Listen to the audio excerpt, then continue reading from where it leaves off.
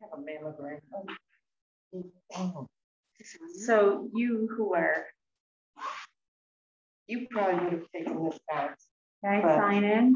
I'm a perfectionist. I just ripped out half of a blanket that I was You doing. tell that they're different colors. Do I notice that they're different colors? This is darker than this. Absolutely.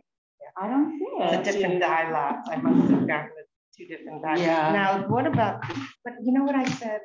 I'm not taking People it out. aren't going to Because notice. it's a little girl. She's going to get it dirty. So then it'll match. Right, exactly. It's a different dye lot. I see it very clearly. I see it also. But I didn't see it till I was about halfway up. I don't have any more of this. Oh, I don't know. so I usually maybe forget it and I usually check dye lots, that I have the same. And maybe when I was in the store, I said, oh, it looks so similar, But when you put it together, yeah, it's obvious. It's very obvious to me. The thing is this part is also dark, so it matches the end. How much more is it going to be? Maybe it could be. I think she won't know. My People won't little notice. 7-year-old. They won't notice. Probably about that much more. Oh, you do have a lot more. So they won't notice. I mean, I noticed, and I go. I was taking it, but I didn't think I had more of this because when you put them next to each other, just checking the one strand, you don't see it. And I didn't have the lot number, what this was. Oh. So actually, this and this are the same lot number, and this is a little brighter. It's not worth pulling it out. No. Right? So that's what I said. It's not worth it. It's not worth it. My little 7-year-old. Yeah, it's not worth it. Hi. Hi. Hello. Oh. Hi. Hello. How's everybody? Thank God. Deborah's not coming. She's not feeling well. Oh. It's that time of year, right? What? It's that time of year. Yeah, she wasn't feeling well for 2 weeks ago. She had a flu. And he's like individual. She's at the doctor's. Yeah. Did you do that yourself? What? You knit that? No. Actually, my mother did. Yeah. That's amazing. Wow. No, the vest. My mother made it a long time ago, and when I was back at my sister's house, my mother passed away a long time ago. She said, "Oh, do you want this vest?" So I said, "Yeah." Is this on? It's on. I don't know if they started yet. It said recording. Oh, really? I think it picked everything. Is this got water in here or two? Where we will start. I knit, so I was the knitting shear. The knitting shear. Do you knit too? I do. Yeah, I knit and crochet. You have lunch and learn. Lunch and learn. You have to think of some kind of like word game though, so it like goes. Yeah. Like, knit and know. How's that? I want you to know that my mother, and she passed away a long time ago. So she, my brother and my sister both gave them a sweater. She knitted beautifully. And then for me, she never finished one for me. So when I had Ola, my daughter, she started making her sweater. And she never finished. She was knitted. And I had what she had started, and I'd taken it, and I held on to it for a while. And I felt like, let me have someone like finish up the sweater then before I can wear it. This is somebody in the stadium that said she did too intricate stitch. They couldn't quite follow what she was doing. And then I brought it here, and then I could see everyone's knitting here, so someone can help me out with it. And I can't find it. I'm so upset. I have to search my house and see if I can still find it. But if I could, I would love to finish it. And I did it, oh, it's very cool. And even if they don't do the same stitch, just to do something. To have it. Yeah, just do like a regular. Yeah, but I can't knit. Last night I decided I do plain like knit furl. I don't think it'd be fancy, but last night I was like, I'm gonna try a pattern. So I sat down and I went on Oh, good. And it was actually really fun. Yeah. It was really hard for me though to like blindly follow instructions without understanding how it's going to look, because I'm so used to like doing things that I can like vision what it's going to look like, and I was just like counting and doing exactly what it said. But it was. Oh, yes, it is.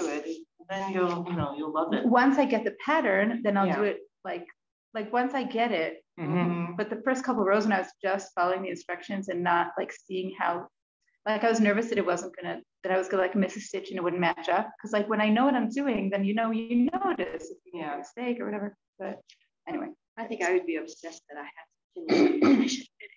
Like, I want to see it finished. Yeah. So I've do trained. Do some? No, I sew. That's also cool. So I've trained myself. It used to really bother me, like something didn't come out. I'd like you know, I didn't like make it anyways. Now I just rip it all out and start all over. Like I don't like it. I just like, so I don't mind it not being finished. Like it's like I'm learning a skill. Right, it's a learning skill. That's true. Yeah. That's true. Anyway, it's January 16th, I think. I don't know. 16th. Yeah. Okay. So it's Parashat Va'era, and we're going to do some makot today. Just letting you know that this morning at 7 in the morning, I was cleaning out the names. That's my job. I'm a wife lady. So when I think of the parsha, like, okay. So I was actually so proud of myself that I checked my kids this week and they were all clean. And I was like, oh. So the first right thing, you checked your kids. Some people need to start there. Right? But one of my kids had last week and it's gone. Keep that going. But anyway, I was telling him last night, I was checking his hair and I was telling him that we're going to read about Kiyun the Parsha. Yes. I said, who had Kiyun the Parsha? And he's like, me? I was like, no, not you. He's really fun. We have like these philosophical questions. My 4-year-old, 4.5-year-old, so like he's not so into wearing a kippah, but we started talking about how kippah reminds you that Hashem is above you. So one day on the way to Gan, I was trying to convince him where's kippah. So I said, remember, why do we wear kippah? So he says, because Hashem is under the kippah. And I said, I think you mean Hashem is over the kippah. So he said, no, Ima, Hashem is everywhere. He's also under the kippah.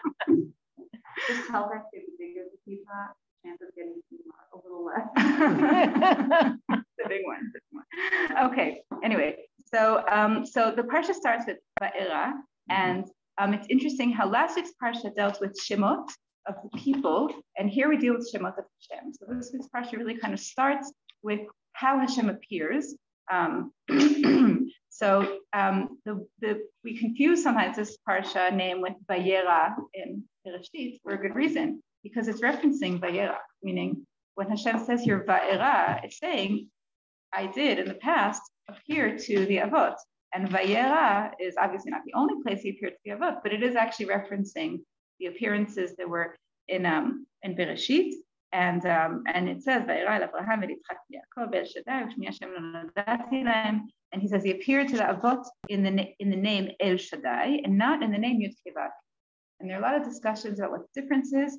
I'm going to suggest one idea that I think is probably one of the more common ideas, that Yud Kei Vav Kei is a special appearance that Hashem appears to Am Yisrael. It's a very personal relationship, and it's connected to miracles and to things that are outside of nature, as opposed to El Shaddai, which is more related to appearing inside of nature. Meaning, this parsha is the parsha where Hashem really starts what we call nisim gluim, right? Apparent miracles. And I'm not able to discuss it this week or next week, but one of the discussions about miracles is how we relate to miracles, and this relationship between miracles being like very much a part of nature or very little a part of nature.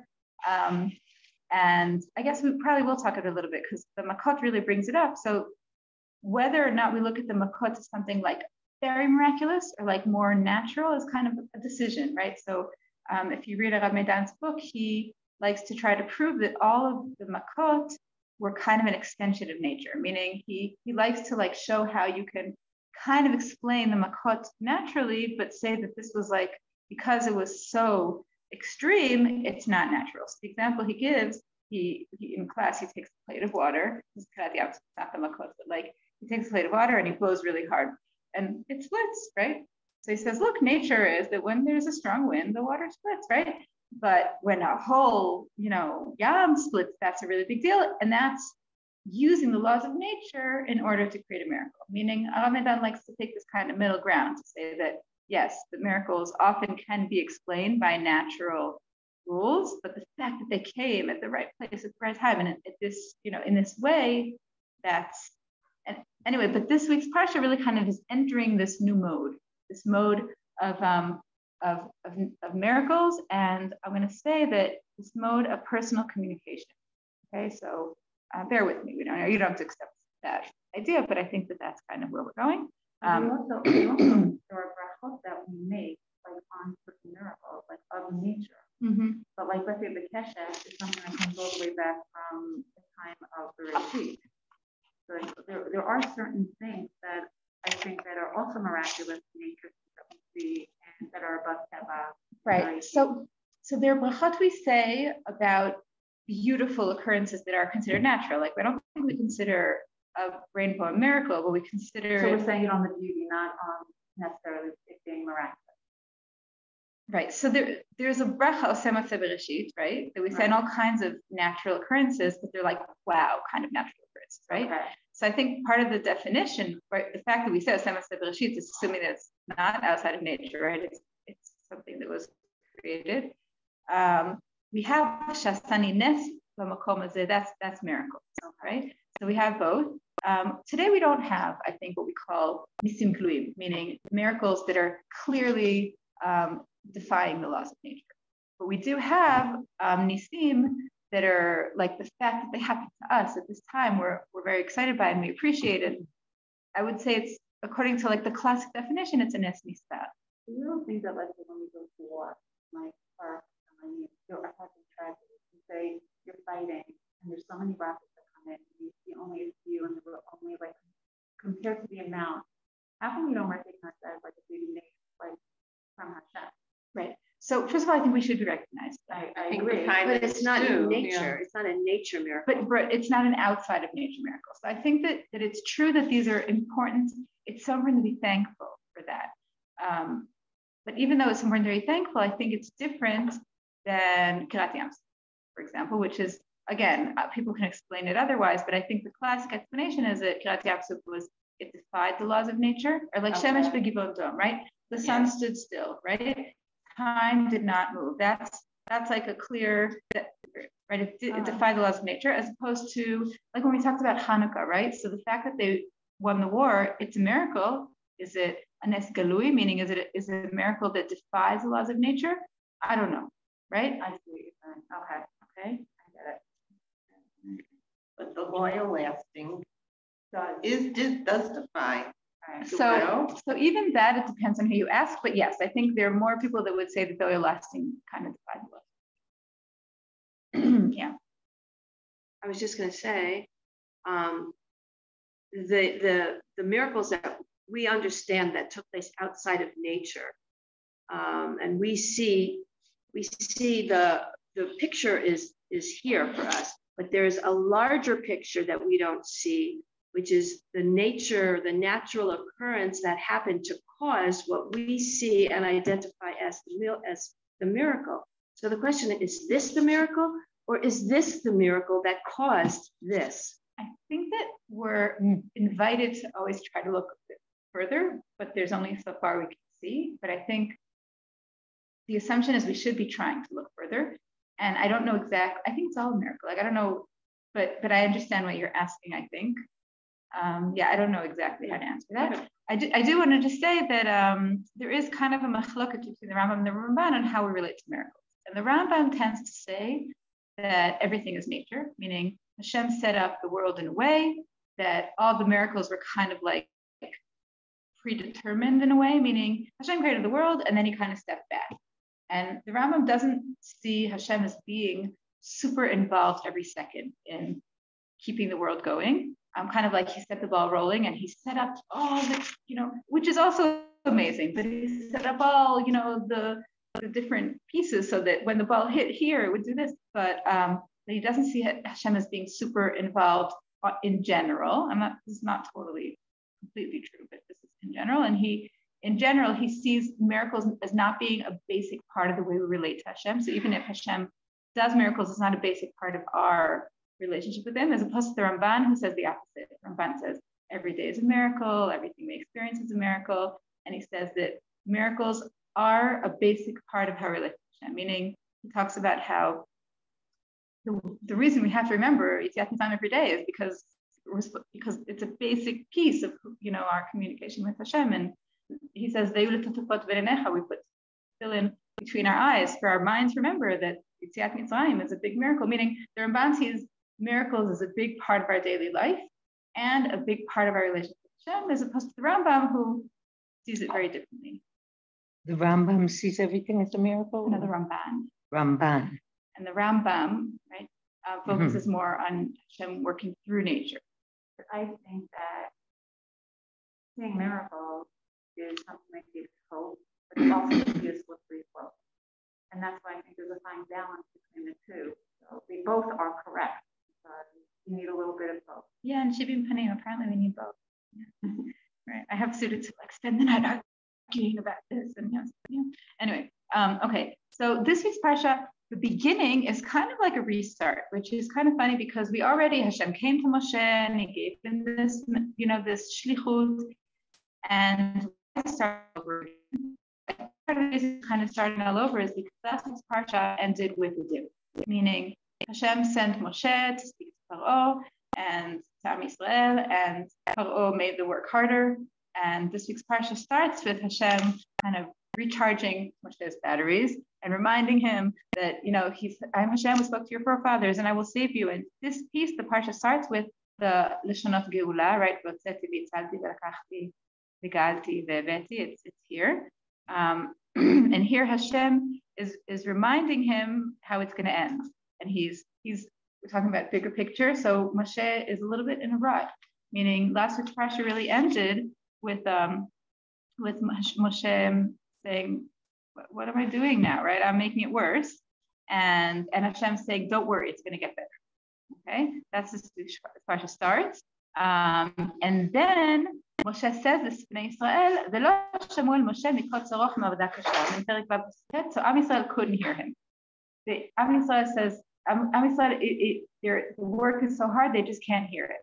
And this reminds us a little bit about how last week we read about how they finally daven when they could sigh. So here they can't sigh. They have no breath, they have kotzer ruach, they have no space, and they can't hear it. Why did it matter?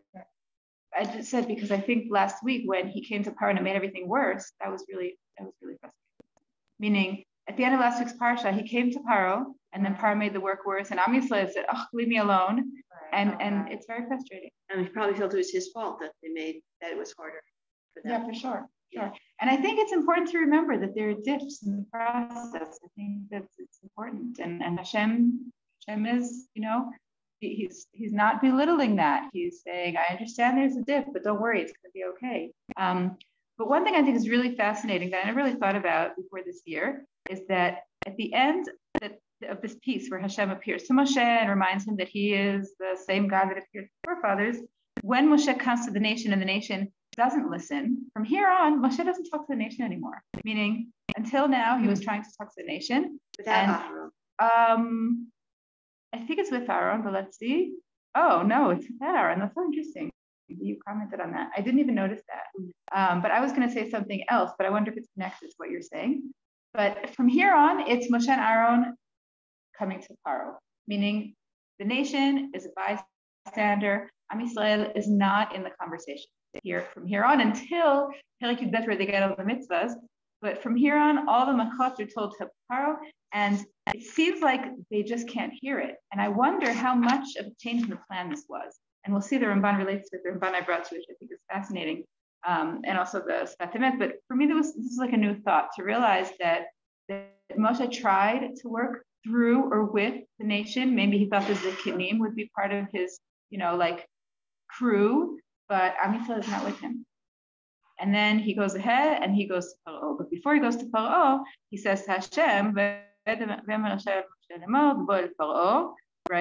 Moshe says, the nation didn't hear me. He says, how in the world is Paro going to listen to me if the nation is not listening to me? Which kind of makes sense on the one hand. On the other hand, if you read the pasuk, it was very clear that Am Yisrael didn't hear him because they're meaning it doesn't necessarily have to be, it doesn't necessarily have to follow that Paro won't listen because the nation didn't listen. But I think it kind of does. Like still, we're saying, he's their leader, or not, he's not even their leader yet, but he's from their nation. And if they're not going to listen, why would Paro listen? That's what he says. Now, after he says that, then what's very, very interesting is suddenly the parsha kind of steps back and gives us the whole family structure of Shevet Levi. And it seems kind of out of context. And there are a lot of different opinions about why this comes here. One opinion is to kind of strengthen Moshe and to remember where he came from, or to say that, you could do it. There are different opinions of like, we talked about the anonymity, right? And I think this kind of connects to that, how Moshe was represented kind of anonymously, and suddenly here his story is told. And there's some opinions that talk about how the emphasis is on that he's chosen on his own right, not because he is a part of this lineage. Meaning, yes, he is the son of Levi, and Levi is the tribe that we know later becomes the tribe of the Levim, but Moshe was chosen because he was the right guy for the job. And that's why this appears here, not before. Okay, but it's interesting. We're not really going to go into it more than that, but this is interesting how it's very clearly out of place. And what emphasizes even more that it's out of place is that after the whole shoshelet, right, the whole toladot, then the pasuk repeats, and this conversation between Moshe and Hashem, that Moshe says how he listened to him, it comes again, mamash, almost word for word, after it kind of like bookends the family structure. So wait a minute, one thing. Yes. When he's in Israel until he comes down, he's not together with Aaron, not together with anybody. Now all of a sudden there's this like kumbaya, we're together and we're doing everything like there's just so many pieces missing here. There's so many pieces missing. And it's like he couldn't trust Hashem. How do I know I'm going to trust my brother to sit there and come with me? It's like it's very interesting what you're asking, and I think it's fascinating to think, like, how did Moshe know that he was a part of Am Yisrael? It's clearly he knows, right? He goes out to his brothers, right? And I mean, his mother nursed him, right? Breastfed him. Does he remember that? How old was he when that ended? Like, I don't know. There are a lot of lengths that we don't know. It's also, Moshe's parents were Levium, right? So they were not enslaved. So that casts a whole different light on his, whether they can listen to him, right? Yeah. He wasn't there. He's never really been there. Now the Paro's command to kill all the firstborns included the Levium, right? Yes. Well, obviously, because we know the story, but I'm just saying. Yes. It's also interesting. Someone asked, and I don't know the answer, but I think, like, we don't know how many men there were in that generation. Like, how many men did Paro kill? We don't know. It seems like in the Pesukim Shatas that he didn't manage to kill so many, because it sounds like we're saying it was not successful, or the Chani Lev, thoughts, but it's just interesting. Like, what? So many missing. Yeah. Right. Yes. Okay, so after that, the Makot start, and also we're told how old they are. Moshe and Aaron. Moshe is 80 and Aaron is 83. And then they're sent to give the first Mofet, the snake. We're not really going to go into the snake, but then the Makot start. And I want to make a few comments on the Makot before we go into the topic I really wanted to focus on today. So first of all, one of the things that is really interesting that maybe we'll go into more next week is the question of hardening Paro's heart. Okay, so the hardening of Paro's heart is something that's fascinating because it's predicted. Like from the beginning, Hashem says that Paro's heart will be hardened. And then if his heart is hardened, does he have pure choice? Does he not have pure choice, right? I think it's a fascinating question. But I want to point out that there are different words relating to the hardening of the heart, okay? So there's vayechazak lev Paro, there's vayachbed lev Paro, or vayachbed Paro et libo. And at some point, there's also vayechazak Hashem et Paro. And I really think that the Ramban, I'm going to see what he says, I think it's important and beautiful. The Ramban says at the beginning, Paro hardened his own heart. Only at some point, I think Arbe is when Hashem starts hardening his heart, meaning he had a choice in the beginning. At some point, he lost his choice. And there's also a very, very beautiful, there's a beautiful piece in the Rambam also who talks about how one of the biggest punishments is to lose your free choice, meaning losing your free choice is a punishment. And Paro at some point lost that. He lost his free choice. Now, I think we'll talk about it a little more because our opinion is that he never actually lost his free choice. So we'll look at it more next week because we'll talk about the makot where that appears. But I think it's interesting to see the progression. From the beginning, it says ve'chazak le'paro, get rid of them. So in dam, it just says ve'chazak le'paro. In Sfardea, it says kaved. And then maybe it says both. Wait a minute. Oh, in Barad, it says both, ve'chazak and kaved.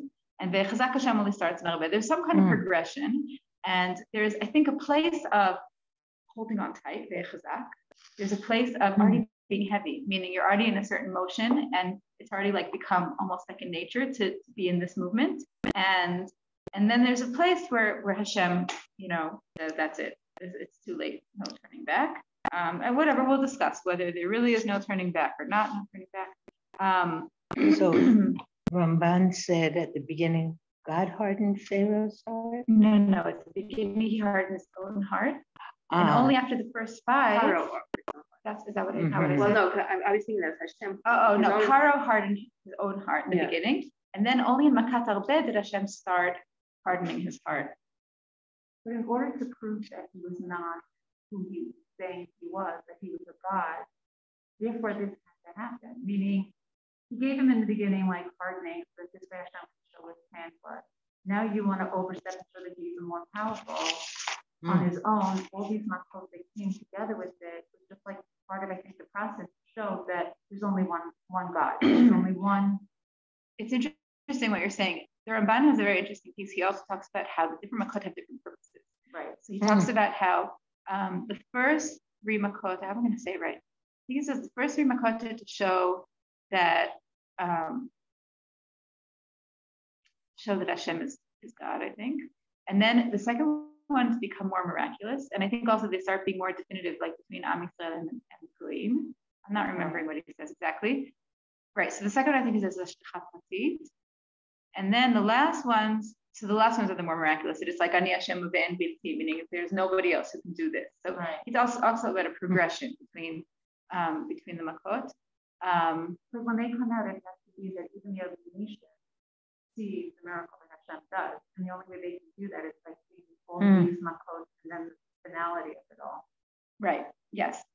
I think that according to the Ramban, it would have been possible that if Paro had accepted that Hashem is the God earlier, that he wouldn't have had to go through all the horrible horrors he went through. I think that's what the Ramban is. I didn't bring him, so I'm sorry. We're saying this all outside of the text, but I think that that's what he's suggesting. If you want, I made a source sheet like of all the opinions that I found of all these different structures, and I just don't remember them all. But anyway, I think it's interesting to see the progression. Okay, I want to talk a little bit about the structure of the makot. So, right, we usually divide them, right? In the Mishnah and the Gemara, they divide them into the Chadash Be'achav, right? There are 3 kind of sections, and we mentioned the Ramban who talks about some kind of progression. 3. Now, structurally, there's something that's there's a pattern that's very obvious. I'm sure you've heard this, or I'm not sure. You might have heard this before, but you really see that each makah, the first makah in each set of the 3 has like a more elaborate warning, and Moshe comes to see Paro at the water, and the second makah in the set has a warning, but not the same level of warning, and then the third makah comes with that warning. It's interesting how there really is some kind of structure that we see in the sets. And it really does seem to be, to a certain extent, they're becoming more and more severe and more confining. Meaning, if dam, I mean, obviously it's disgusting to drink blood, but they drank it, right? And Sfardea is really annoying, but you can live. But like slowly but surely, the makot become more and more life-threatening, more and more affecting. Like when Arbe ate up all the wheat, it's circles closing. Yeah, circles closing. Anyway, I think that's interesting. And also, there's one of the things that's interesting in this week's parsha. So first of all, what we said about the separation between the Yudim and the Mitzrim. So that is most obvious in Arov. Okay, in the Pesukim it's most obvious, and I'll read it for a minute. Just one other thing about the progression. I forgot to say that the first few makot, the Chartumim can do, right? Dam, Fardea, they can do. Kinim, they can't do anymore. Right? And Kinim, it says they try to do it and they can't.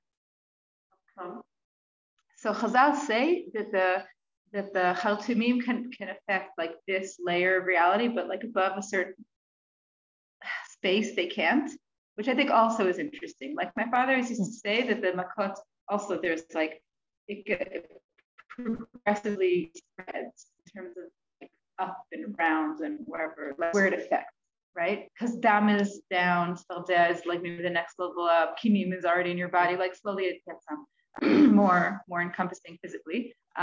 Anyway, but the place where it's really it's stressed that for the first time that there is a separation between the Mitzrim and the Yudim in the Psukim or in Arov.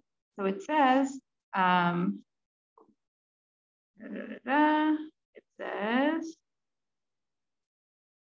in Perek Chet, Ve'fleti bayom et eretz Goshen, in Perek Chet. He says, I fleti, like a playa, it means I made a difference between Eretz Goshen and Mitzrayim. And he says, one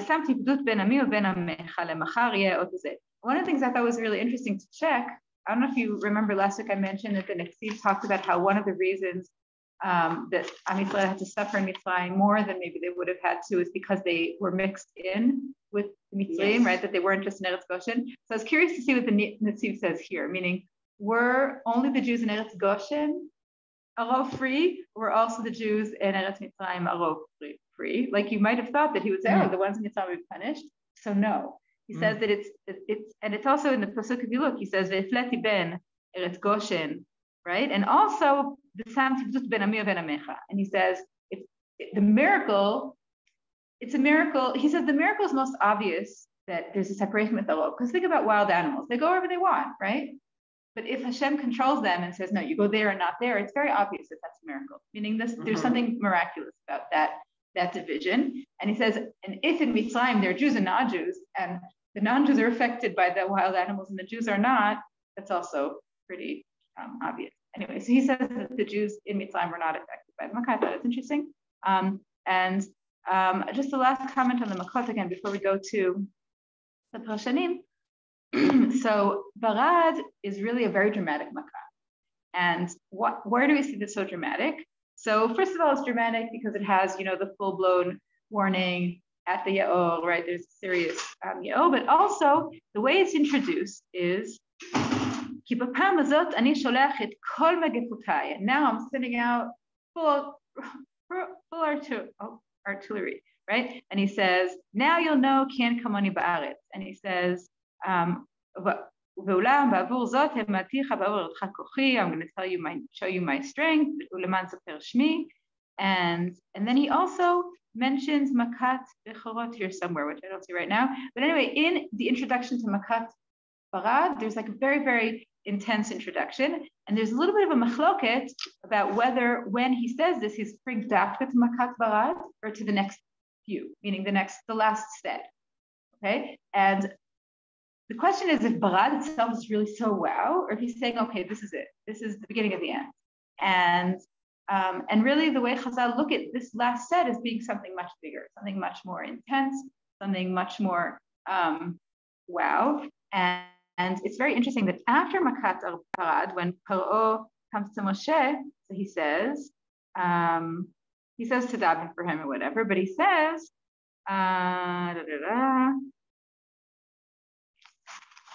also here it says like Eretz Goshen. Okay, Veshlach Paro V'Yikra, and he says, "Yomer Alehem, Amen." Pasuk Kafchet, Perek Tet Pasuk Kafchet. Chatati apam Hashem Tzadik V'ani V'Ami Ershaim. Here it sounds like Paro is doing tshuva, right? Okay, like maybe it's over, maybe he got it, right? And then Moshe goes and he prays, and then it says, "Ve'ar Paro ki chadal hamatar v'abarad v'akolot v'yasef lachto v'yachbed libo." So after he saw that that everything is fine, he changed his ways, and it's interesting here that it sounds like this might have been the last chance for tshuva, meaning he almost did tshuva. He said, "I understand," and then he changed his ways. And the next pasuk it says, "Kenich v'adeit libo," meaning it sounds like after this, that's when it kind of was too late.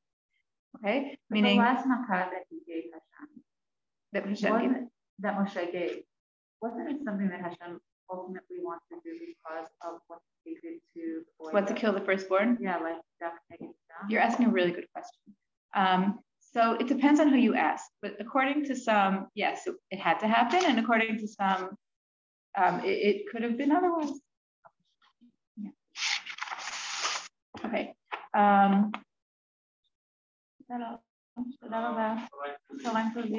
never actually thought of the last makkah as mida. Interesting. I didn't put it that way. It's really presented that way. It's really presented that way, not necessarily about the boys being thrown in the water, but Israel, I'm not born, and I'm going to take your firstborn. That. Right. It's interesting. I saw online an article that I didn't bring because I didn't feel like it totally got everything, but I saw an article that tried to show how all the makkot are like every makkah tried to show how it's, a reaction to something specific that the Muslims did, but I just didn't feel like I didn't feel like it was tight. So, okay. Yeah, I mean, some of it would make sense. I like the idea of it, but I didn't feel like it was tight. Anyway, okay. So I want to read the Ramban with you. So this is the Ramban on the beginning of the parsha, Mamash in the beginning when Moshe says, right, that Am Yisrael didn't listen and okay. Hen bnei Yisrael lo sham'u elai, ki lo asita dvarai nishma'im lahem. So Moshe says, it sounds almost like he's blaming Hashem, saying, you didn't make my words heard, meaning, how could the way I speak wasn't good enough for Am Yisrael, how could it be good enough for Paro? So he says, I have a speech impediment, and how can I come speak before a king? וייתכן לפרש שחשב משה אולי כי מבחיתותו לא שמעו אליו כי הוא ערל שפתיים. So he says maybe Moshe thought that the reason Am Yisrael couldn't hear him was because of his speech impediment. ולא יכין לדבר על ליבם דברים טובים, דברים ניחומים, אף כי ידבר לפרעה. So he says, they couldn't listen to him because of, right? Even if he says good things, they couldn't hear him because of his speech impediment. וטעם הכתוב הזה, כי מתחילה לא ציווה אותו שידבר הוא אל פרעה, רק אמר, ובאת אתה וזקני ישראל אל מלך מצרים ואמרתם אליו. So the Ramban points out something that I never noticed before, that it didn't say from the beginning that Moshe is going to go speak to Paro. It says you're going to go to this kinim, and then you together with this kinim are going to go to Paro. It sounds like he thought, according to the Ramban, maybe, that he thought he's going to go with, like the delegates, and he would be silent, meaning he's going to bring Am Yisrael, and Am Yisrael is going to come with him to Paro, and he'll be silent, and they'll talk. Wait, what's Canaan? Are these the Shivim that later so on? That's a really good question. We don't have Shivim Skinim yet as an institution, but it seems like they were elders. Because already last week it talks about him talking to the Skinim, meaning it seems like they were leaders, and they were the people, again, he's not a part of this nation. He is officially, but they don't know him. He's been gone forever. How's he going to lead them? So he goes to the leaders and he tells them, I have this message, let's go, come on, right? He's pushing them, and right? And they're going to, he's expecting them to take the lead. Okay. So he was embarrassed to speak to the nation, but even more so Paro. No, but wait a minute. It preempts though later on too, because the reason Western comes later is also because he is having a problem communicating with them. He's like overwhelmed. And I just think it's interesting that here he needs them, and then later on. This kinim after, you mean after when he appoints them? There are things that go on. Then you're told by like you need to appoint and you need help because you can't communicate. I'm interested. It's very interesting what you're saying. I think it's interesting. The Midrash talks about how the fact that they didn't help him out here, they were later punished for. And then at Har Sinai, he went up with that. They were told to stay down with the nation, and that was a punishment for them not like being what they should have been here with him. Okay. Yeah. But it's very interesting what you're saying. But anyway, so the Ramban is saying that the whole discussion that he had with Hashem, was all about talking to the nation. It wasn't about talking to Paro. the Ramban is trying to prove that you could have said that he never thought he was going to Paro, and that's a new thing that suddenly falls on him this parsha, meaning he was very nervous about speaking in general, and he was going to go, speak to the nation, and that was a big deal. But Paro, I mean, what's the deal? That was never. If he was only going to speak to the nation, what was his message going to be to them? I mean, Paro, there's a message: let my people go. The message was that the Kenim were going to take his message from Hashem to Paro. Meaning he was supposed to, he thought, or according to the Ramban, maybe he was right, that he was supposed to get the Kenim moving, and he gave them a message to relate to Paro. Okay. Anyway, and again, he's just still proving that it's speaking to the Am and not to Paro. וכן עשה בבא מתחילה, כמו שאמרו, ודבר אהרון את כל הדברים אשר דיבר השם אל משה, ויעש אותות לעיני העם. He's just saying that until now, all the conversations that Moshe had were with the Am. ועתה, כאשר נצטווה משה, לכן אמור לבני ישראל אני השם. דיבר הוא להם בעצמו, כאשר ציווהו ולא שמעו אליו. So he came to them and he spoke to them, וכאשר חזר וציווה אותו לדבר אל פרעה, אמר איך אדבר אליו, ואני אראה שפתיים. So part of what the Ramban is explaining is, last week he said Anocher Sfatayim. Why is he saying it again? Because last week he said it about talking to Am Yisrael, and now it's a whole new mission. Now he's saying, how am I supposed to come to Paro? This is like totally not relevant. והקדוש ברוך הוא צירף אהרון עמו, וציווה שניהם אל בני ישראל שידברו להם כל אשר יפהם, ואל פרעה להוציאם מארץ. And Rashi פירש על דבר בני ישראל שכתב פרעה. Okay. So he's saying Rashi doesn't agree with me, but I think it's a really interesting angle. And I think it relates to what I said before about how there was a certain maybe ideal vision of how Moshe was supposed to be to maybe lead the mission, but he wasn't necessarily going to go alone. He was going to go with Aaron and with all of his Kenim. And suddenly he's left alone with Aaron and suddenly he's the one who has to speak. Where were they? Yeah. So last week's parsha says that they left. I didn't read it, but let me just. I'm going to read it to you. So at the end of Parashat Shemot, it says, he comes to Aaron, and then, and at first it says that the nation agreed, Vayamen Ha'am, and then, and they do come to Paro, and they say, Shlach Tamei, and he says, no, and then, when they leave Paro, so then it says Veiru Shetrei Bnei Israel. It doesn't say it's Kenim here actually. It says just Shetrei Bnei Israel. But at the end of last week's parsha, Am Yisrael is complaining and saying, "Why did you make things worse?"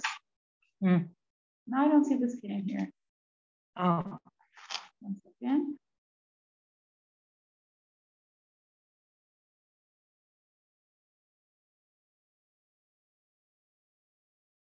Right, it says the Shatrim, it says, which sounds like they're maybe Jews, but I thought it also says Kenim.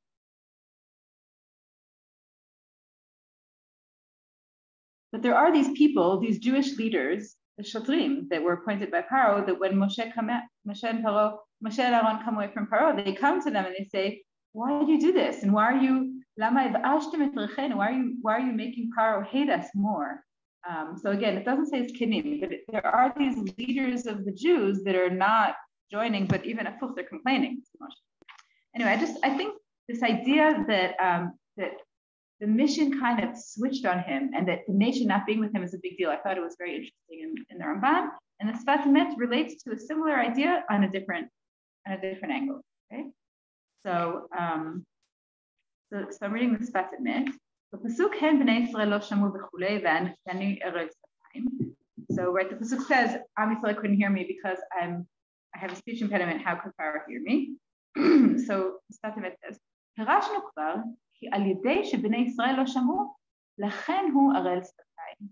So the Sfat Emet says it's not that Moshe had his own personal speech impediment. Maybe he did, but he says that the big thing is that whether or not he can speak, it depends on the nation. Meaning, the fact that they didn't hear him, that's what created the fact that he's a Retzatayim. Meaning, when he says, how can I come to Paro? He's not just saying, I list. He's saying, there's something stuck here. Meaning, something in the communication is not happening. And if Am Yisrael doesn't hear me, then there's something lacking. And it's not going to help if I go to Paro, because he's not going to hear me just because they didn't hear me. And I think the statement is a spiritual statement, not just a physical statement. Is this the first time that we become aware of the speech impediment? We don't know before. Last week it also said. Right. So that was okay. It's not news. It's not new. But the Sfat Emet in general talks about the speech impediment not being totally, meaning the Hasidim in general talk about part of Mitzrayim being galut hadibur. There's something about communication and speech that was kind of blocked and limited. It was in exile. So why don't we say the answer with that? Like, meaning, like, if that's what it was more like they were the ones closed there. It's not that you could see. Right. Well, I think in general we're saying that it's all one and the same. Meaning, right. When there's something stuck, there's something stuck. Okay. But he also had to learn how to speak to them. I agree. It was a work in progress. I agree, 100%.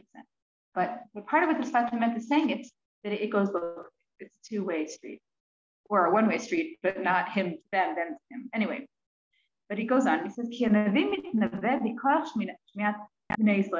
now he says a general statement. He says the Navi is always somewhat in context of the nation. So when it says, when it talks about the laws of who's a Navi Emet and who's a Navi Sheker, it says, so literally, Mikir B'cha means from among you. And he says, Mikir B'cha doesn't just mean physically from among you. It means that the Navi is an expression of what's going on among you.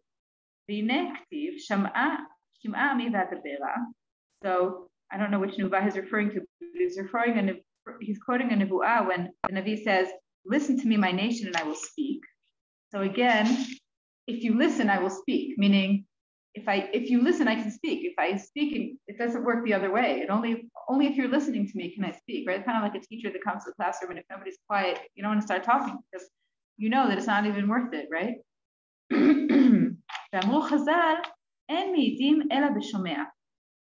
he says, you don't bear witness unless you're being heard.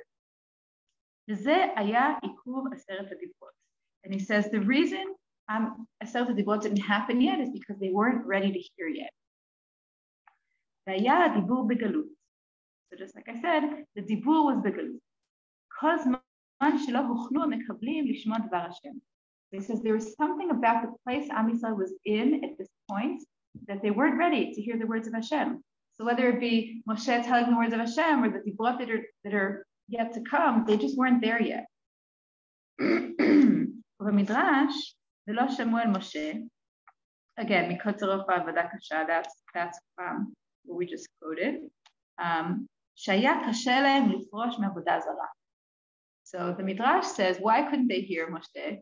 Because they were already doing avodah zarah, and they couldn't hear it. Meaning, again, spiritually they couldn't hear it because they were entrenched. And I think even if you don't say that they were actually doing avodah zarah, they were stuck.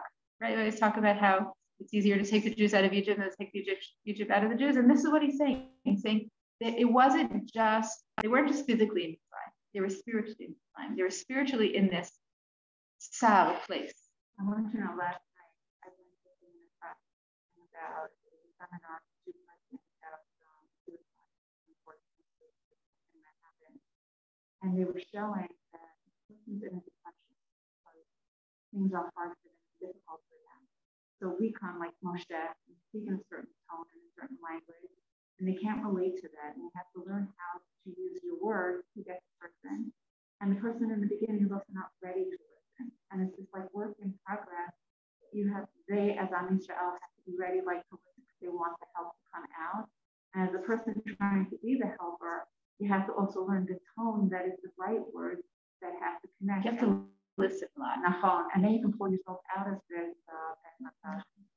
And I also did that. What whole thing was there was a suicide in the process. Yeah. in where?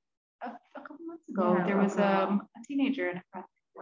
Oh, so Right. yes. There's right. It's a movement. It's called right Shagrei, right? It's something feel like it's they call it EPR, right? No, they didn't do the EPR thing. I mean, it's with this guy, Shlomo Hammer. Okay, I don't know. He lost his daughter. So there's also a technique they teach. They say that most people, many people who are in danger are saved by bystanders, not necessarily by professionals.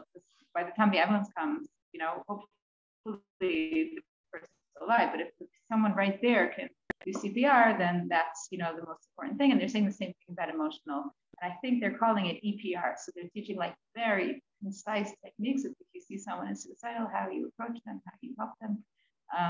There's like a whole. I thought that's what they're doing in this. Yeah. Maybe not up to that yet, but yes, it is like introduction to be aware. Right. So last year I took Ravioni Rosenzweig has an organization, maybe you've heard of, called Magle Nefesh. It's like leaders, rabbis and women and whatever he's training them to have also background in, obviously not therapy, mamash, but like somewhat in mental health. So when I did this course, we had that training. It's very important. So the example I was thinking of in relation to this is, how they say that like when the Baal Tzukea, like whether the Kiyot work or not him, it's right, it's the community. Like if the Kiyot aren't going through, it's because something's blocked, right? And I think that it's kind of the same idea that like that the messenger, the leader, is only what the people are. If he's connected to the people, if he's not connected to the people, forget it. Then we're doomed anyways. But if the leader is in sync, then if something's stuck. And I think that that's kind of related to what he's saying. Okay, let's read a little more and then. כמו שכתוב, איש שקוצה עיניו לא ישליכו. I'm going to read it on. ואין הפירוש דווקא עבודה זרה ממש, רק עבודה שהיא זרה להם. They're saying it's not that they were actually doing avodah zarah, it's that they were doing something that was real to them. כי השמיעה צריך להיות פנוי מכל דבר. He says it's that they were not listening inward, they were listening to things outside of them. Meaning, he's saying, Am Yisrael in Mitzrayim, they weren't necessarily actually doing idolatry, but they weren't in tune, and they didn't have a clear, their ears weren't clear. They were too focused on other things. And again, I think this is exactly kasha, right? They weren't focused. They were busy. They couldn't breathe. They couldn't, right? And he says, כי השמיעה צריך להיות פנוי מכל דבר. כמו שכתוב, שמעי בת וכולי הטי אוזנך ושחרי עמך. So he brings up a pasuk again, I forget where it's from, that in order to hear Hashem, you have to both listen and lend your ear and forget עמך ובית אביך, meaning where you came. וזה עיקר הגלות, גם אתה. מה שאינו יכול להתפנות ולשכוח את כלי העולם, להיות הלב פנוי לשמוע דבר השם. And he says this idea is still relevant to us today.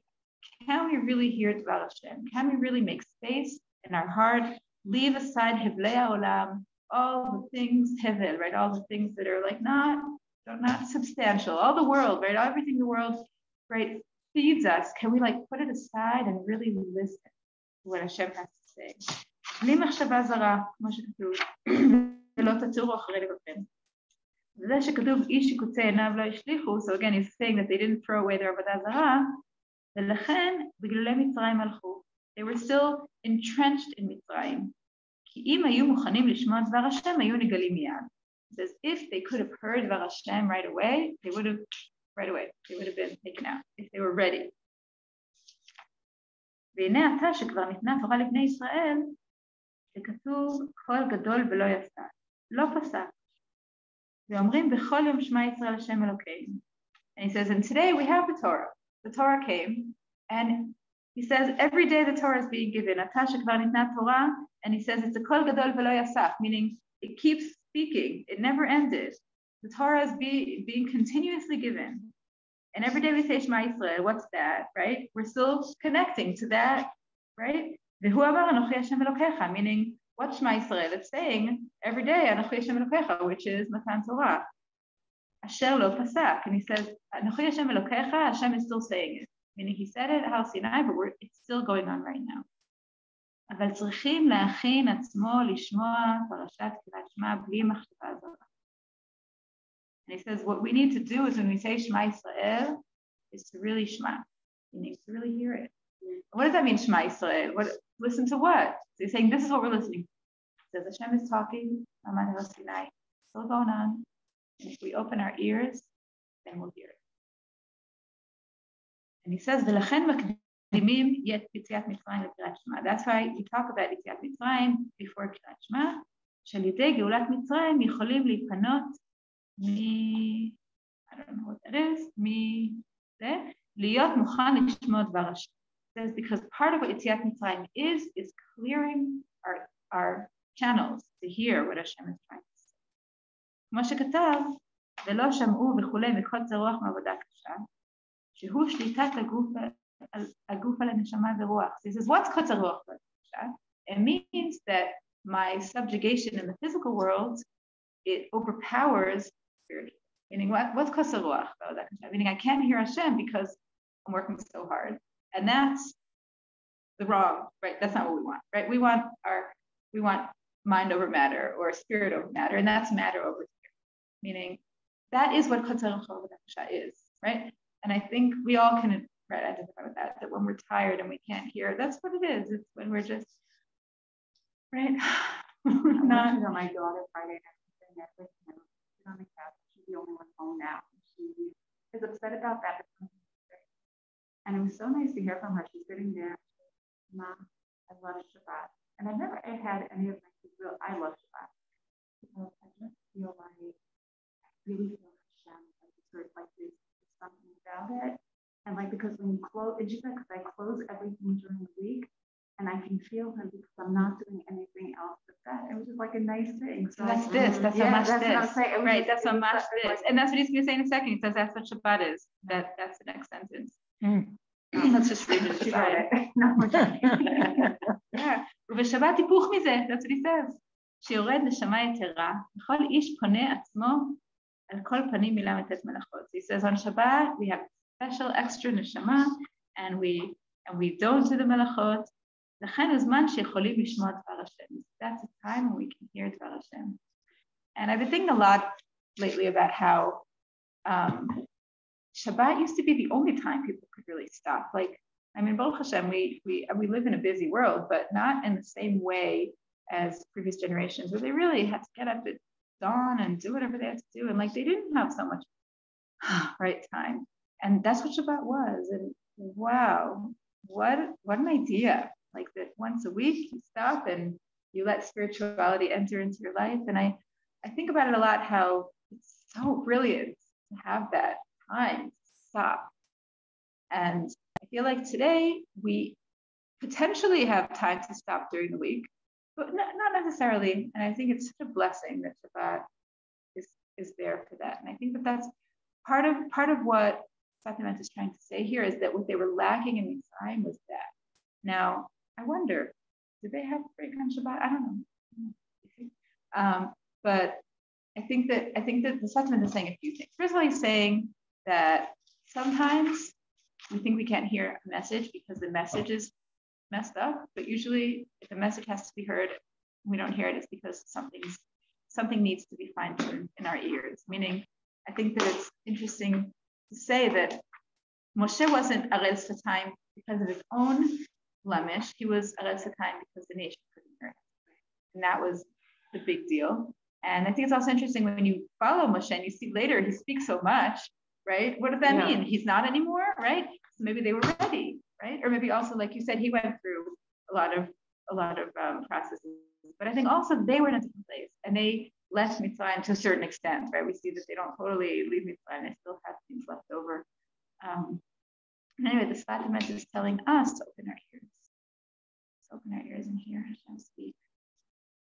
I once saw a photograph, and it has stayed with me all these years. It was a black and white photograph taken of a man who was a coal miner, and he was down in the mines. He made Shabbat in the mines, and the picture is of him sitting dirty, but dressed in a white shirt with a white tablecloth, and making Kiddush. Somebody must have taken the picture down under the ground in the coal mine. Wow! And it just stayed with me. It's just crazy. Wow, isn't that crazy? When is it from? It must be 100 years old. I don't know. Yeah, it's an early photograph from America, American early Jewish history. I want you to know that this is not pressure, but on Thursday, I heard a shiur years ago from Rabbi From, and he said that if you start doing things like setting the table for Shabbat on Thursday, he says that your kids will come down to set on Friday morning. They'll already know the presence is coming, and right away you do a shift in your mind, and you start getting into the preference. So I do that. I'm like, the truth is, it does. It starts to get the, You can only do that if you have another table to eat on. Yeah. I'm thinking. And right. Yeah, but it's we have nice the idea. calendar. I mean, the truth is, sometimes, my husband goes oh, wait a minute. I'm like, yeah, no, Shabbos, it's fine. It's my thing. And everyone knows they can't start up with that. It's really nice. Yeah. Yeah. On that note, we're going back to the real world. The real world. Thank you very but much. We're kind of taking a little bit of Yeah. This is the real world. There's a famous, I'm sorry, I shouldn't say it. There's a quote somewhere that, and I don't remember where it is, but there's a term in halacha that you'll talk about the alma, the world. And at some point someone asks, what do you mean the world? I mean, you're talking about this whole world. It's not the whole world. And they answer, oh, that's the real world. That's the alma. That the world says. What do you mean the world says? The world doesn't know where. So look, I mean, even on fish that, you like the two candles so that you take it to the week. We try. Yeah, we try to take Shabbat. And that's why we stop on Monday morning so we get a little spiritual. Where are you all going for next class? But it helps. Thank you. Bye. Have a good week, everybody. Shavua tov.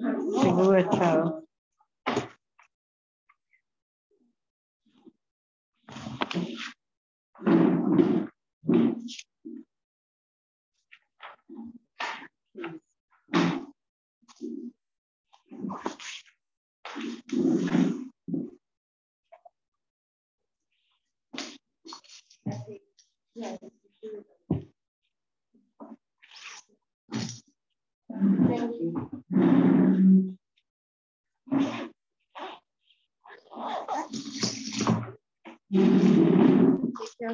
You too.